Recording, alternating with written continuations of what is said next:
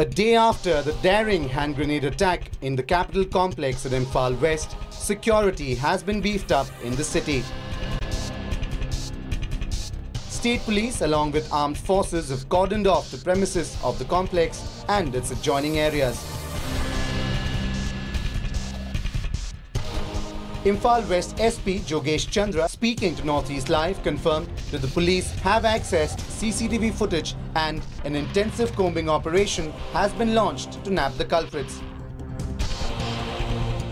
Intensive security verification drive is going on regarding yesterday's incident, and we have intensive combing operation are all going on right now in over the surrounding area, neighboring area, to nab the culprit.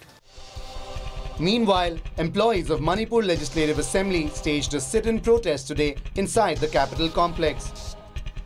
Led by the Speaker, the group of protesters are not only condemning the attack but are also decrying the lapses in security arrangements in the capital city. The protesters are crying out loud, saying it's time to put an end to such attacks in Imphal.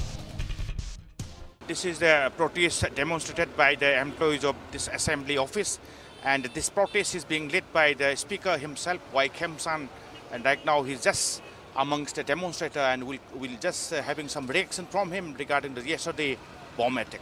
So, sir, how do you react yesterday evening grenade attack inside the assembly complex? This is very unfortunate, and this is an act of terrorism. So I strongly condemn such kind of incident, and I appeal it should not be happen anywhere, any place of our state.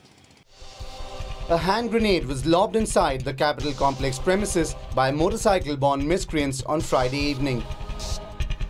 As many as 3 border security force personnel received splinter injuries in the assault and are currently being treated at the RIMS hospital.